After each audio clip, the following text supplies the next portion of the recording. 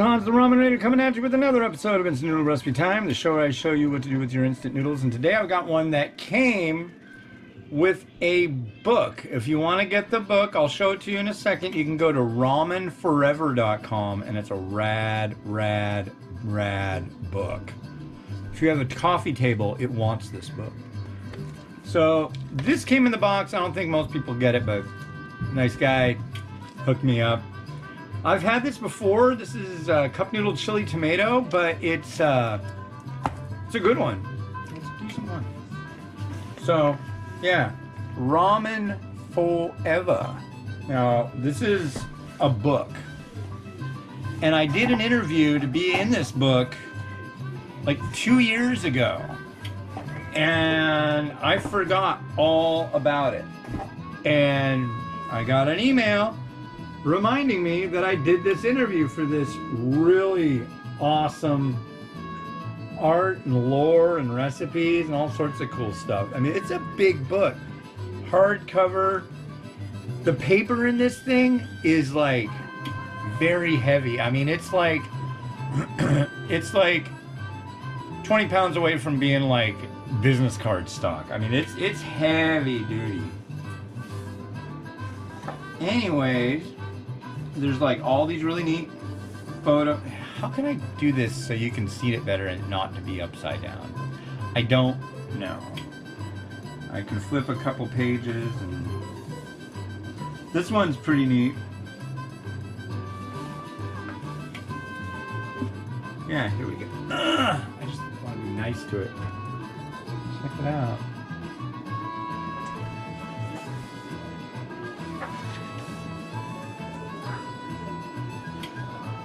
Check out the ramen bowl. It's a booby. There's a lot of like kind of edgy stuff in here. There's interviews with other people too, but just like really neat shots. Check that egg out. Yeah. And then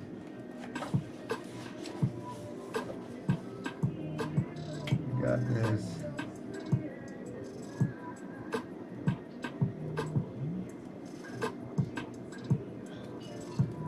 Chunte burger. I don't know what that is. It sounds cool. But this book is absolute like good stuff when it comes to like people who like ramen and art and trippy stuff. And if you like me, look. That's let's see.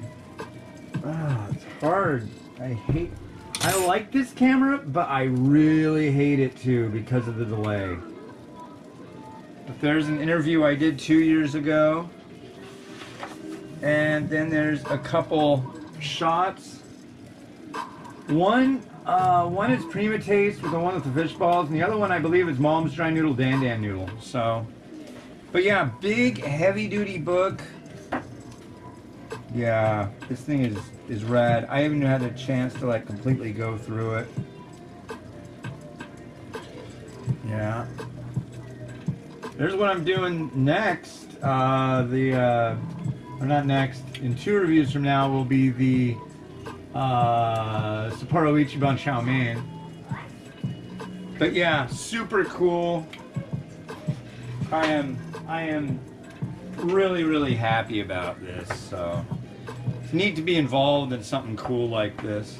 Let me put it back, and it's secure box. It looks like the box was just like custom made for this thing. So there we go.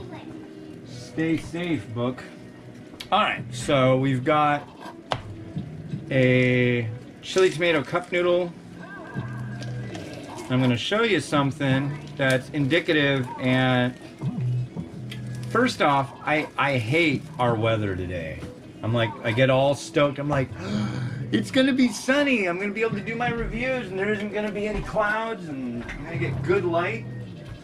Well, the sun keeps hiding.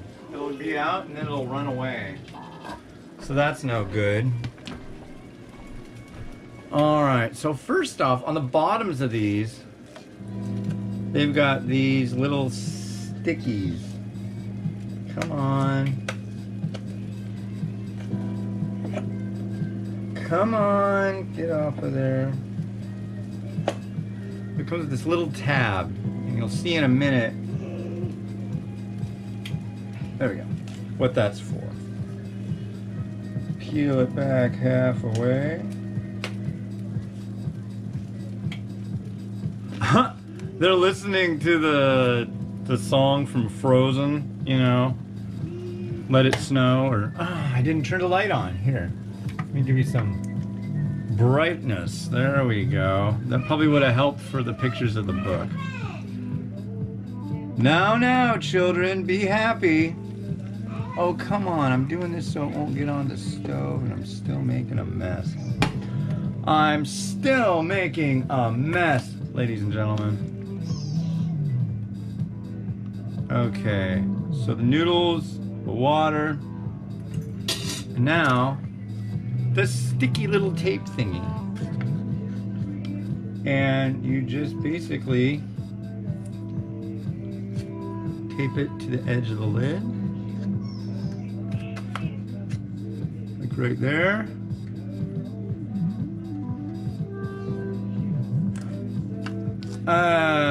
Well, you know, it's a nice idea, but it's not working all that well. I think I got the cup of the side of the cup a little wet, but and then that goes for 3 minutes. Of course, it's a cup noodle, so that's just, they're all that way. Man, I shouldn't say that. There have been a lot of cup noodles over the years, and some are more finicky. I think cup noodle vermicelli goes for less time or more time. I don't know. New pasta goes forever. So yeah. Oh yeah, it doesn't want to stick. Come on, technology. Anyways, let's look at our book. Of course, it is time to do our quote of the day from the fine tome Momofuku Ueno Speaks. These are quotes by the guy who invented the instant noodle. So let's see.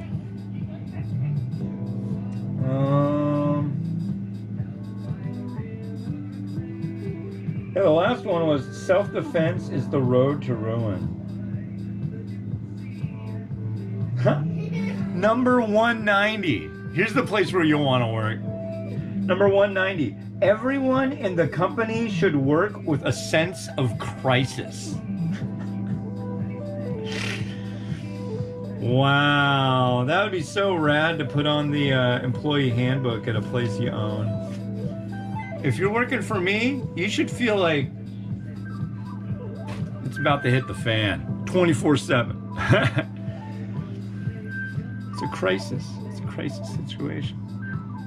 But yeah, I mean, it's funny, speaking of that, there's like this big thing that just came out about Coca-Cola. Something about Coca-Cola telling their employees to be less white. I'm not buying it. I'm not buying it. I don't think that's what they did. They've got, I think that's what people are interpreting it as, but they have stuff new, like things like be more humble, things like that. That sounds like straight out of like talking about your humility and being humble. That totally sounds like out of a more like Asian playbook kind of stuff. They might be adopting like workplace slogans and things that they do in other countries. I've seen stuff like that in Malaysia. But of course here, that'll just make people pissed off because people can't find enough reasons to be mad and angry. So they have to like be mad and angry at new stuff every day. I think it's, I just don't get it. I'll harp on ridiculous things, but I don't know. I just don't know. Hell in a handbasket. The one that still I have trouble with is the whole mask thing. Is it really that bad? You have like a tissue on your face. People screaming, your First Amendment or your rights in the Constitution are being abridged by wearing this mask.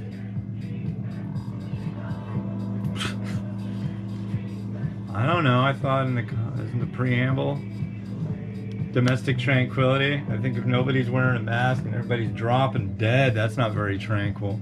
But I digress. Let's check out this fancy tomato cupper noodle dealie.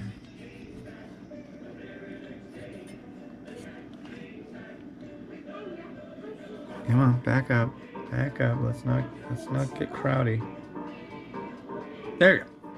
So, I'm gonna give it a nice stir. It stinks of tomato. It's tomato-rific. It's tomato land all over the place.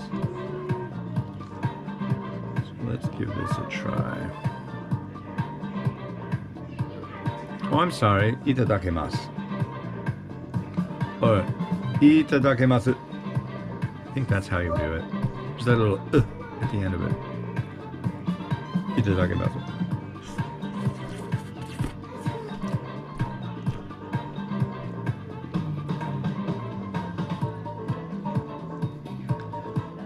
Yeah, it's all right. I mean, it's not my favorite. The noodles in this one are quite good.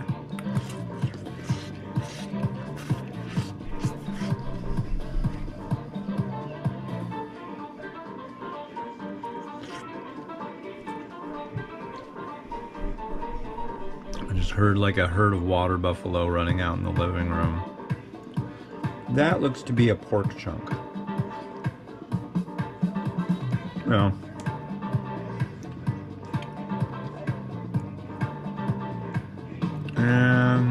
This might be egg.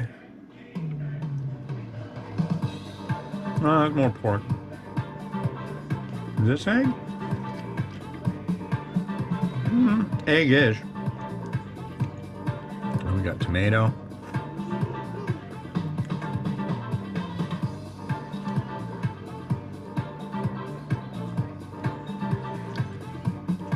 Spring onion. It's a pretty good one, you know. It's not extremely strong. Broth.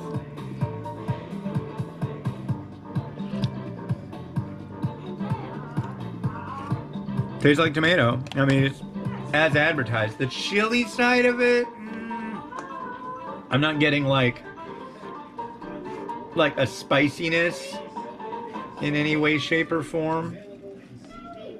But it's not bad, and it's a very popular one in the Landsdrad, so. What can you do? I wouldn't be surprised if Nissin USA might bring this one over here too.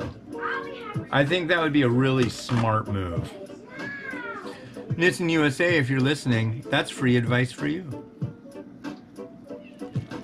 Because one thing people for years have been doing is asking me over and over, what happened to the chili or the tomato ramen? Just call it cup noodle tomato. Don't call it chili tomato. People will think it's piping hot. Just call it tomato ramen, and you'll be set. People will flock to it. I'm not going to do too much to this. I am, however, going to add some pepper flake, because I do want that heat.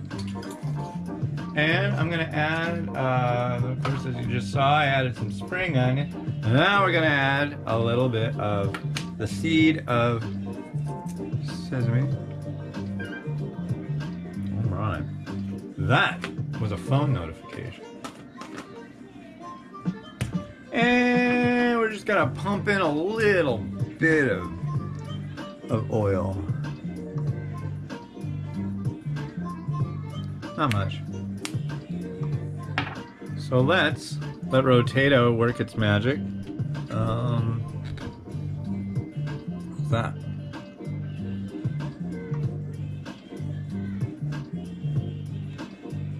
Come on. Come on. Not too close. Not too far away. Well, yeah, I think that'll work. Enjoy.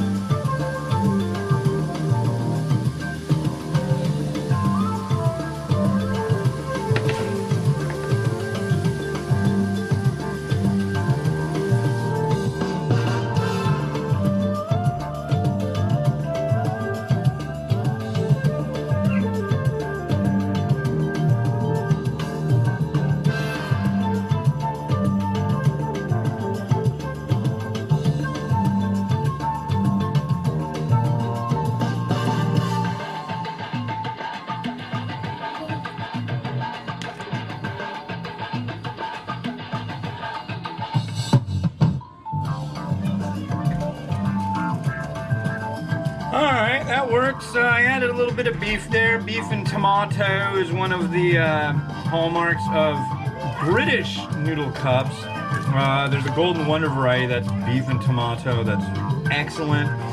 So I figured I'd add some beef in it. So, yeah. All right. The next one I'm doing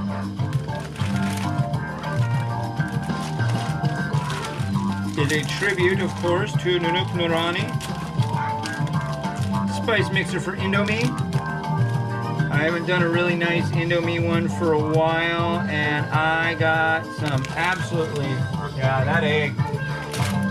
That egg. All right, see you tomorrow.